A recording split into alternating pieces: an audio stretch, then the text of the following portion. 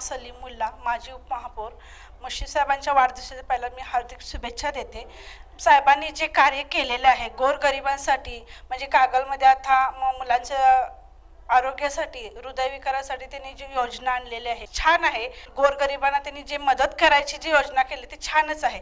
साहेबांचे जे मोठे कार्य कोणालाही जमलेले नाही अजूनपर्यंत, जे साहेब करायला लागलेत ही चांगली गोष्ट आहे। साहेबांनी असंच कार्य करत राहावं। तर काही महिलेला राष्ट्रवादीचं तिकीट दिलं, मला निवडून आणलं आणि उपमहापौरचं पद देऊन प्रथम नागरिक म्हणून त्यांनी मला निवडून आणलं। मी साहेबांचे मी आभार मानते। मुश्रीफ साहेबांनी आमदार पदात आणि मंत्रिपदाच्या ज्या काळात जो विकास कामे केलेलं आहे, जे खूप मोठं काम केलेलं आहे, म्हणजे कोल्हापूरमध्ये असं कुणी केलेलं नाही व्यक्तीने जसे ते मुश्रीफ साहेबांनी केलेलं आहे। विकास कामे म्हणजे त्यांनी निधी आणून कागलमध्ये जे आता तुम्ही बघताय, जे बारामतीमध्ये जी योजना शरद पवार यांनी राबवली आहे तेच कागलमध्ये करायचं असं मुश्रीफ साहेबांचं स्वप्न आहे आणि ते करायला लागले।